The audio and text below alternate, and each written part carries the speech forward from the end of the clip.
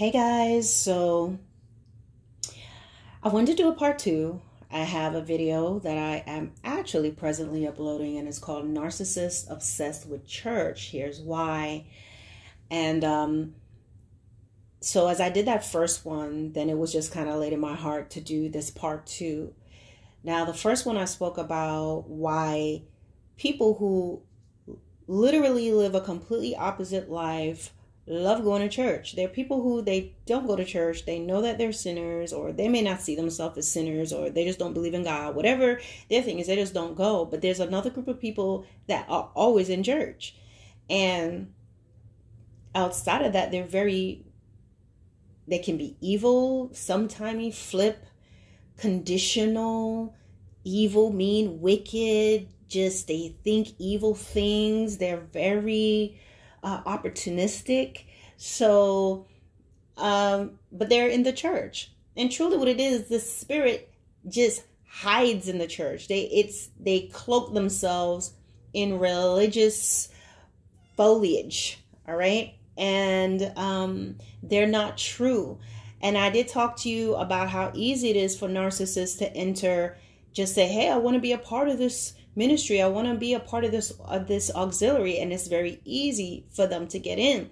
Now, something that I do want to talk about, when we're talking about mega churches now, that could be easy to do like in smaller churches and things of that nature. But when you're talking about perhaps the mega churches, the same things applies that I spoke about in the previous video, whether it's a mega church or small church. On a whole, it's this behavior as to why people that behave this way, they just want to be in church, whether small or big.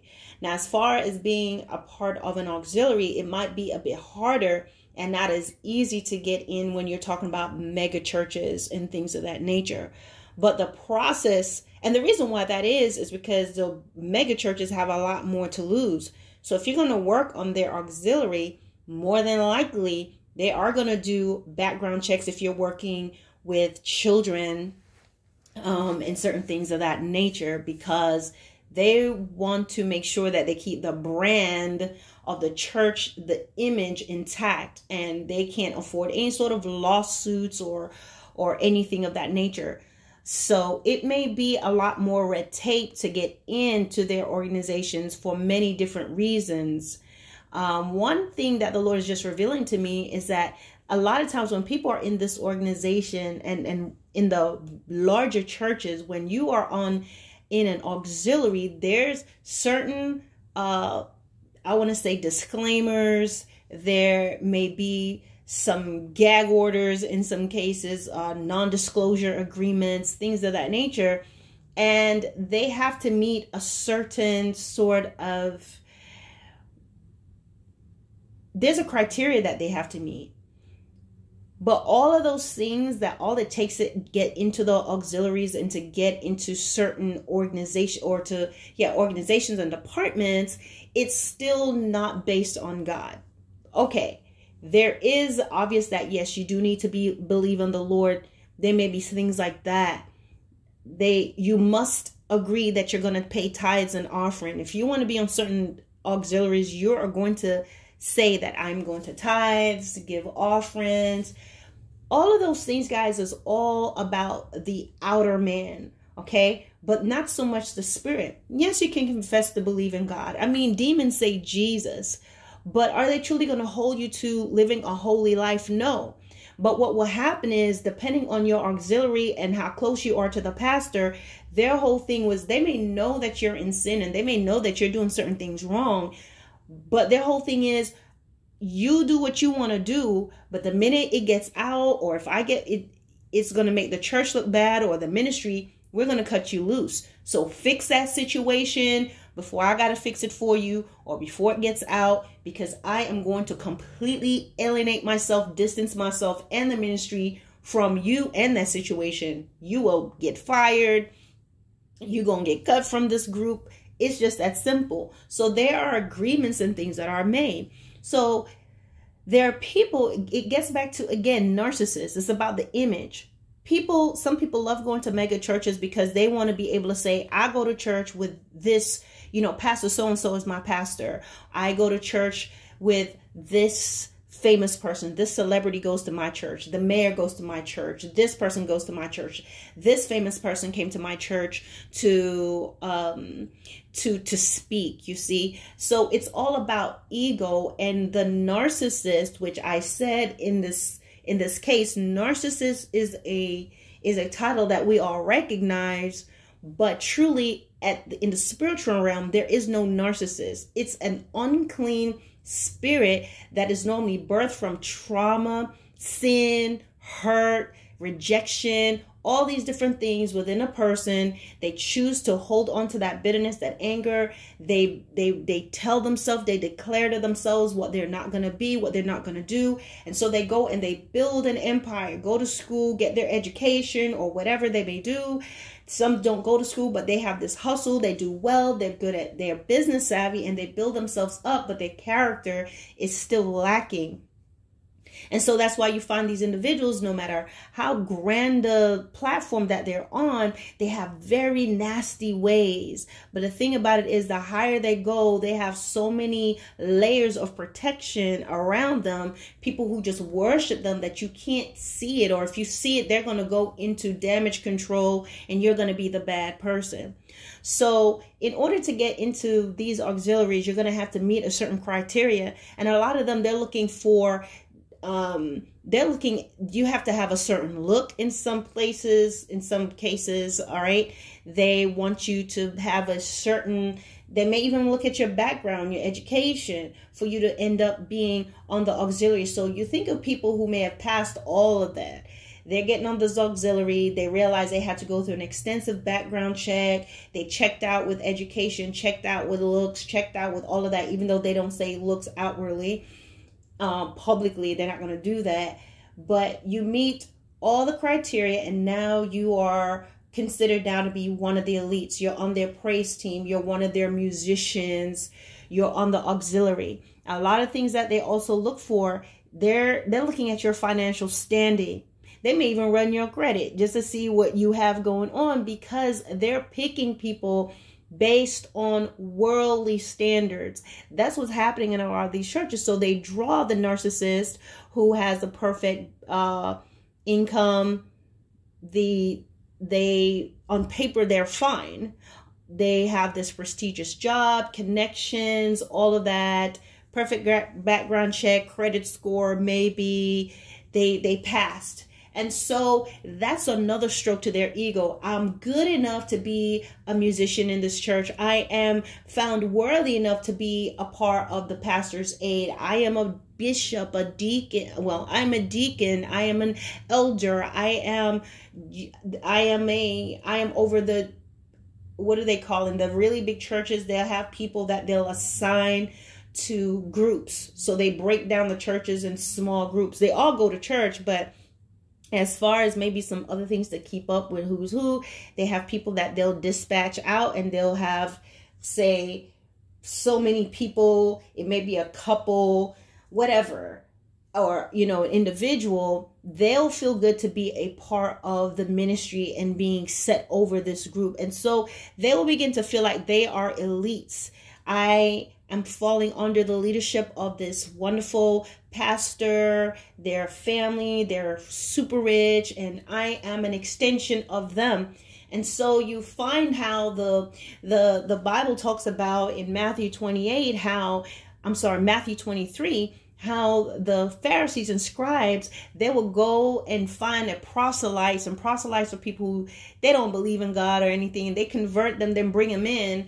And then what they do is they begin to groom them and make them into, a worse child of hell than they are. That's what it says in Matthew 23. So you find that the leadership is, they talk about God and everything, but they're very vain. They're very prideful. They're very standoffish, and they're truly not following the Lord. The people that they groom underneath them basically is going to have that same type of attitude, because it's like, if you watch the nature shows, you have the great big whale, and then there are these little tiny fishes, and not fishes, there's no such word as fishes, guys. It's fish. If it's more than one, it's fish. It's not fishes. All right. So you see all these little things, and parasites, they'll call them, that just hangs on. to that great big whale and just get carried anywhere, and they get some protection and so on. They're just sucking all the little algae and little things off of them. And so that's what happens.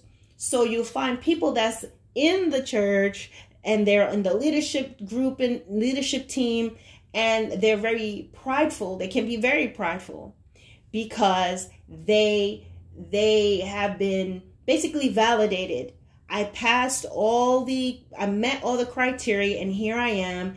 And they're taught ways that they should conduct themselves, what they say, don't say, all of that, what they should or should not be talking about. Especially the closer that they are around the pastor, the leaders, the more restricted and the more rules and regulations they're going to be for them. So it's easy for these individuals maybe to go home and be self-righteous to their own families, be a certain way, because look at this person thought I was good enough. You all may say that you want to point out who I'm not here at home, but at the church, I'm this person. When I'm around this person, I'm this person. I play on a great band. I am the praise team leader. I am the band leader. I play with this great band. I am the pastor's aide. I travel with the pastor, you see. And so it's easy for that spirit to just spread and to just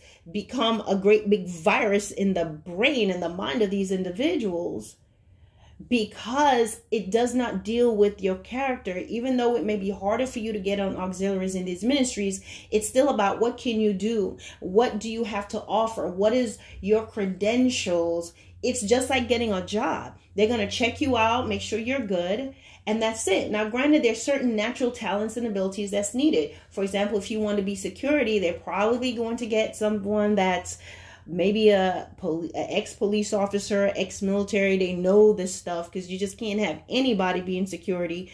But what I'm saying is they're checking out your worldly accomplishment, and if you meet the standard more so than the spirit man. So therefore, those who have this behavior, they can go in and hide in the church, and not necessarily that they're hiding, but they run away from who they are. And they'll believe that they can just make a deal with God. They run away from their nature. They run away from who they are on the inside, because truly, just as the Bible says in Matthew 23, they are dead. They look like they're whitewashed tombs on the outside, but inside they are dead men's bones.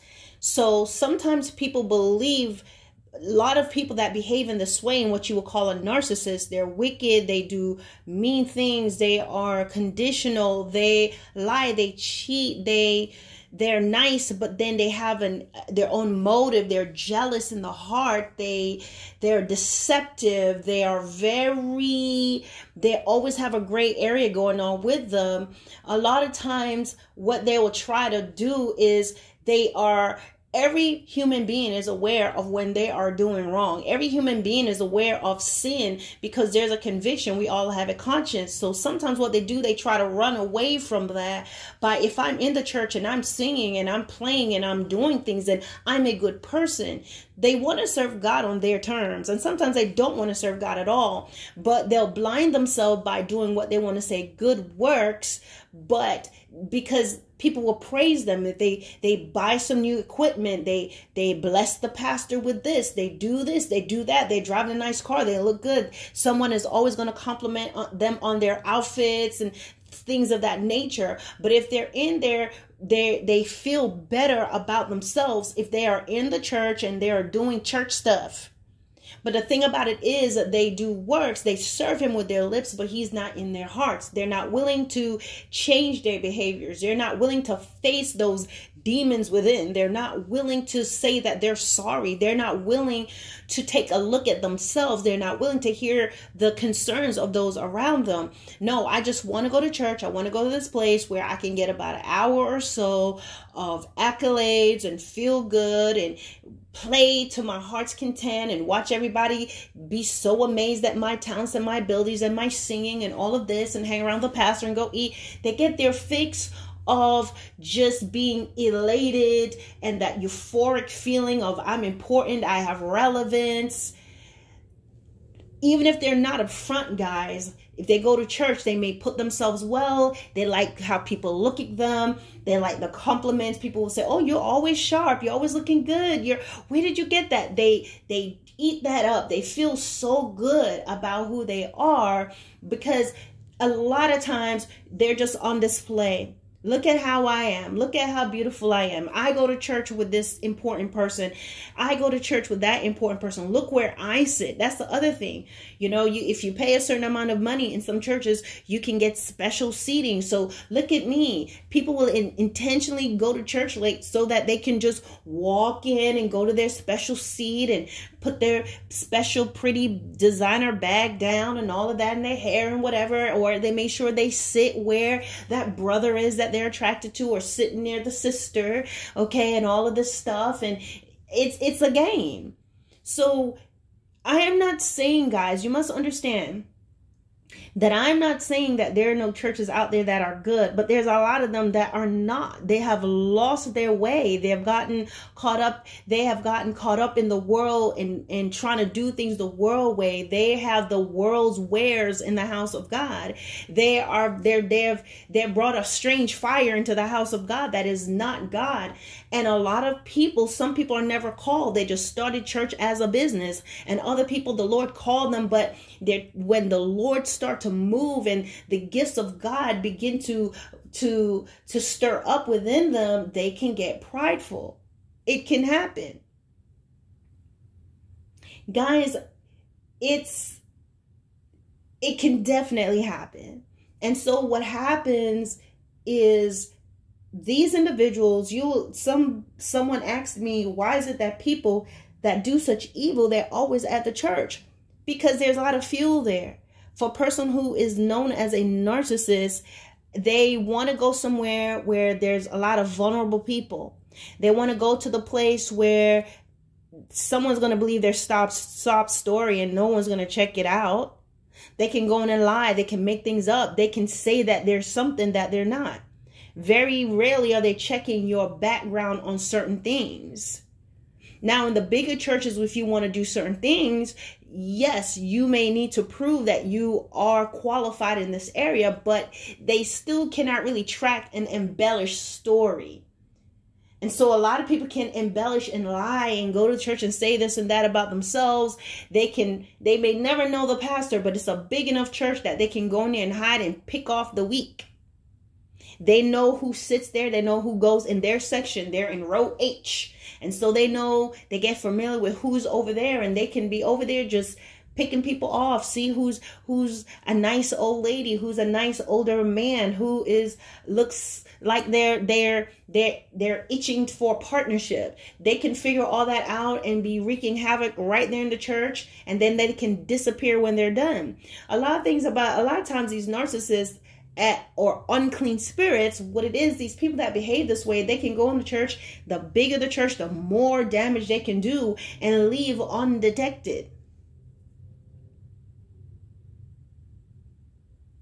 And then what they do, find another church and start the story all over again. And the same thing happens, guys. The thing is, a lot of times people, the other thing, correction, is they want to go into the big church and get attached to whoever, and they feel so important because of all they met all the checks, they met all the criterias, and they're part of the elite. And that's how that separation can happen in the church, that I'm different from you. I'm a part of this auxiliary. I'm a part of that auxiliary. I'll see who I can talk to for you. And so the focus is always on the outer man. What do you have? What can you bring? What can you do for me? How can you be an asset to the ministry? What do you look like? How do you sound? But then at the core of it all, the character, the spirit man is a mess. And so, yes, the narcissist will go to the church for that high. That unclean spirit will hide right in there. Singing, dancing, all of that. Why not? Demons are fallen angels that's come down, and there was rejoicing and singing in heaven. So they like that. Or we can talk about God all we want, but we know in our heart that we can say God, God, God, but our heart's not there. It's a big entertainment, and you can see it when you go to these places. You feel like you're at the club sometimes. You feel like you're at a rock concert. You feel like you're at a R&B concert, because it's the same spirit. The reason why you recognize it is because it's the same spirit in the church, relabeled, rebranded, and sold on clearance in the house of God. Now you think about it, somebody bought something, it was intended for somebody else, and then they gave it to you. Oh, this is for you. Oh yeah, this bracelet, I bought it for somebody else, but yeah, I'm just gonna, give it to you instead. Depending on the type of person you are, I don't want nobody else's bracelet. I don't want anybody else's jewelry. It was for another person, and then and now you're done with her. So you took it back from her and you're giving it to me. No, thank you. No, thank you. Okay. So, guys, it's the same thing. But deception, they'll try to tell you something different. But this is not what this message is about. Narcissist goes to church because you can get your ego stroked a lot there. You can get involved with a lot of things. You can get to know people who are empaths, who are very sympathetic. You can tell your story about what happened to you and do all of that. And then these individuals will go there and perform. Many churches, the Spirit of the Lord is not there, has departed. So therefore, the messages of conviction, repentance, changing, turn around, uncovering sin, pouring out and letting go of the old, that's not going to be discussed. So the person is perfectly fine going there. So that's how you find a lot of churches. There are people who go to church all the time, but they're still living very worldly, carnal lives because there's no conviction there. They hear a song that will get them emotional, but then you can listen to any song that's a worldly song and make you emotional. It has nothing to do with your heart. It's an emotion. You can cry and it's not going to change you. You see? So, I mean, you can cry at a funeral. You can cry when you're happy. You can cry watching a movie. You can cry watching a commercial about, St. Jude patients. So crying is kind of subjective. So crying does not necessarily meet the heart. Someone could cry and watch a St. Jude thing and do not St. Jude infomercial or ad, but it does not mean that they're going to sign up or contribute. You cry in a movie, but you're going to turn it off and watch another movie. So when people cry, that doesn't mean much. It does not mean it's necessarily hitting the heart, and God sees that. So people can be in church and doing a lot of different things. The person who behaves this way, they can go there and they could cry, but then what happens is they're not surrendered. They are compartmentalized. This is the crying, praising part of me.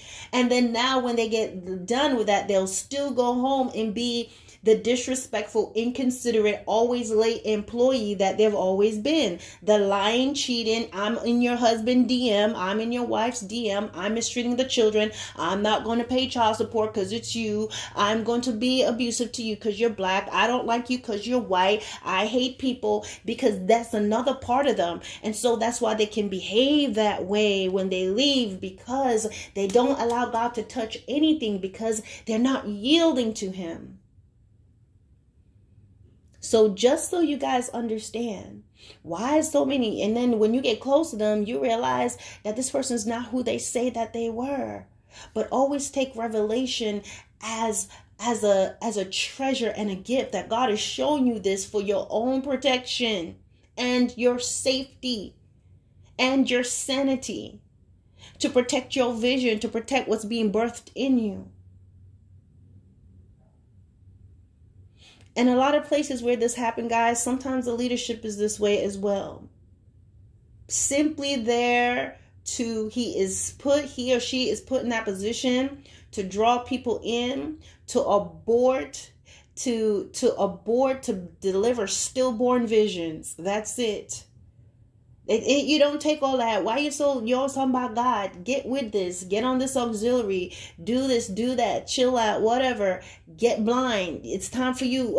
Take off that discernment. You must be blind with us in order to rock with us, in order to flow with us. You got to follow the blind ministry. Come along to the Simon Says Ministries and you'll be fine. Drop your mantle. Drop what God has given you. Drop the word. We don't use the word up in here. Our Bible, what is that? Are you from the Flintstones days? We don't do pages up in here. We do apps, you see? So things can begin to change, guys. And it comes from the top, and the top is sent. That individual is sent there with a purpose. So people go to churches to, or these people who behave this way, the wicked, they want to shine. They want to hide from who they are. They know that they're horrible people, but they want to hide it. They don't want to surrender. They want to hide. They want to cover it up. They want to shroud themselves in religion. They put on yes, I'm a Christian today. For now, they would have been a bat out of hell, cussing out their husband and wife, did this, did that, just woke up out of somebody else's bed, hopped in, put on their religious front, do all this. They feel better about themselves because they sang, they belted out a song, and people said, oh my goodness, praise God. And so they feel so good. They feel so good. And God, see, look what I did. I showed up. And once they're done, they go right back to that life of hell because they are compartmentalized. You know, the Bible tells us in Matthew 7, by their fruit you shall know them. And sometimes I think for us it seems too easy. Is that it? That's too easy. But if you look back at the people and the experiences that you've had, were not their fruit evident before you kept getting closer, before they singed off your eyebrows with that betrayal?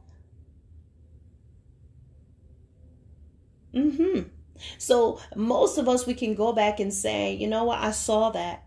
I ignored that. So understand that going to church is not going to be what's going to get you closer to God. It's commitment. It is obedience. It is submission. It is repentance. It is doing what is right. It's following the Lord, following the leading of the Holy Spirit. And there's a lot of people that is not doing that. Church is the new haute couture. It is a new haute couture. It's a fashion piece, and people just put it on and go and use it. And when they get done, they take it off and they go on and do whatever they want to do. So that is why you'll find so many people who are wicked hiding in the church. And this is how it can be, whether it's a small church, a medium-sized church, or a mega church. All right, guys.